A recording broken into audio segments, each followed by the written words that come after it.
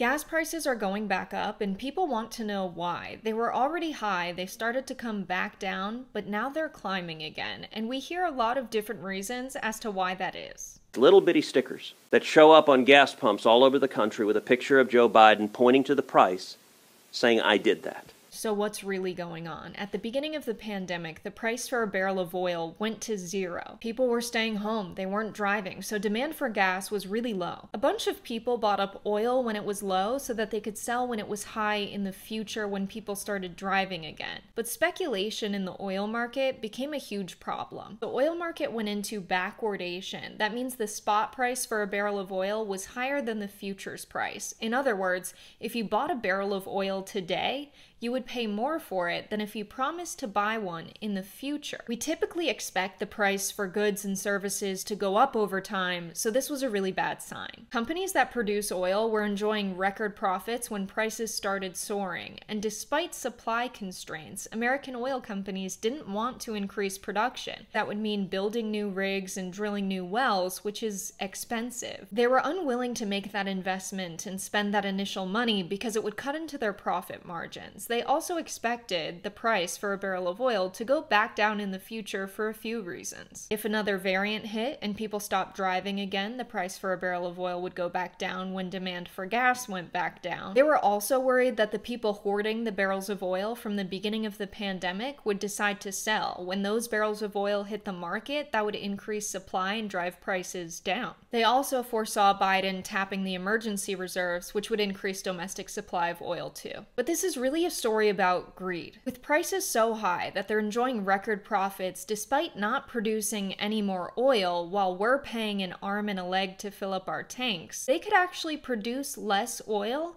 and make more profit than they usually make, and that's exactly what they did. Oil company executives promised their shareholders 2% growth, and no matter what, they promised to not increase their production. They want the oil companies to prolong the extraction of oil from their reserves so that they can continue to profit year over year. The CEO of a major oil company, Pioneer Natural Resources, Scott Sheffield, said whether it's $150, $200, or $100 for a barrel of oil, we're not going to change our growth plans. In August, Exxon alone reported a quarterly profit of $17.9 billion. That is the highest quarterly profit reported by any oil company in history. Chevron reported $11.6 billion, Shell reported $11.47 billion, and BP reported $8.45 billion in quarterly profits. If they were raising prices to just account for the economic hits they took during the pandemic, constrained supply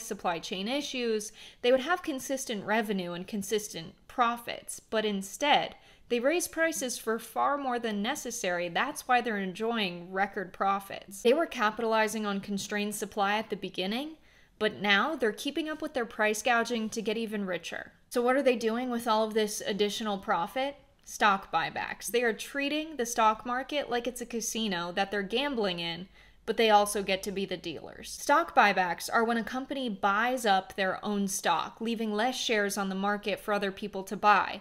This inflates the earnings per share metric. Higher earnings per share makes the stock look good on Wall Street. Existing shareholders benefit from this because it increases the value of the stock they already own. ExxonMobil announced plans to buy up $30 billion of its own stock by the end of 2023. Chevron increased its top-end buyback guidance by $15 billion per year. But what would a responsible company do with all of this extra revenue if not buy back their own stock? They could have spent it on research and development, invested in new infrastructure and technologies. They could have lowered prices for consumers, or I don't know, is there anything wrong with the energy industry? Oil companies are literally destroying our planet. They should be investing in transforming our energy sector so we're not so reliant on carbon-emitting fossil fuels that are bringing our planet closer to 2 degrees of warming, which would be a mass extinction event. We need our energy sector to make this shift so we can literally survive. Greedy oil companies are not only forcing us to pay prices we can hardly afford,